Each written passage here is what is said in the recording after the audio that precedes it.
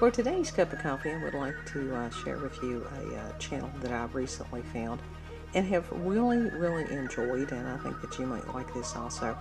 It's called Mysterious Middle East, and if you're one of the people that likes Art Bell, I've been on Art Bell kick again for quite a while now.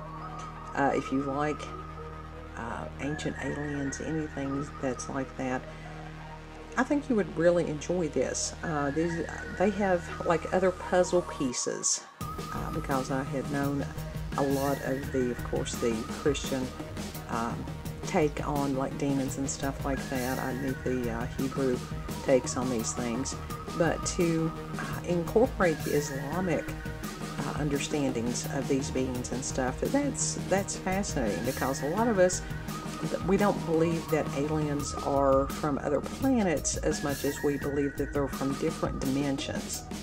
And we know these things as, forces of darkness.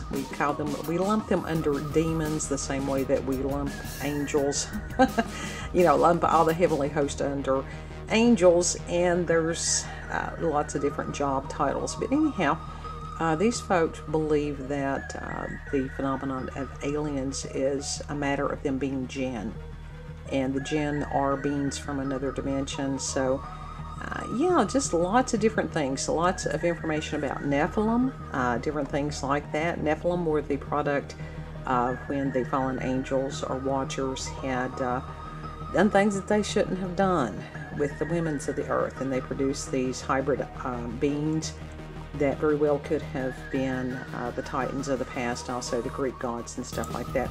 So lots of things to ponder with as winter just keeps going on. Anyhow, you can see some of the titles that they've got on here. Beautiful production value. And some of the folks that do the narration, absolutely some of the most beautiful voices that you will ever hear. So all kinds of good stuff there. And this leads me to share with you someone else that I have been familiar with. This gentleman is one of my favorite peoples on the planet right now. And this is one of his channels. It's called Fringe Pop 321. And this is Dr. Michael Heiser. Now, Michael Heiser has the ability to read some of these ancient languages, to put them in context of the culture, when these things were written, and just, he is a scholar. He writes in a scholarly way, so some of it you sort of have to listen kind of close or not. I don't know. It depends on how much time that you want to put into that. But he has lots of different videos on this, and everything from the Ark of the Covenant, false prophets, we've got werewolves, zombies, vampires. He will go where other people in the Christian community don't dare go. He also has a lot of information as far as the Gnostic Gospels.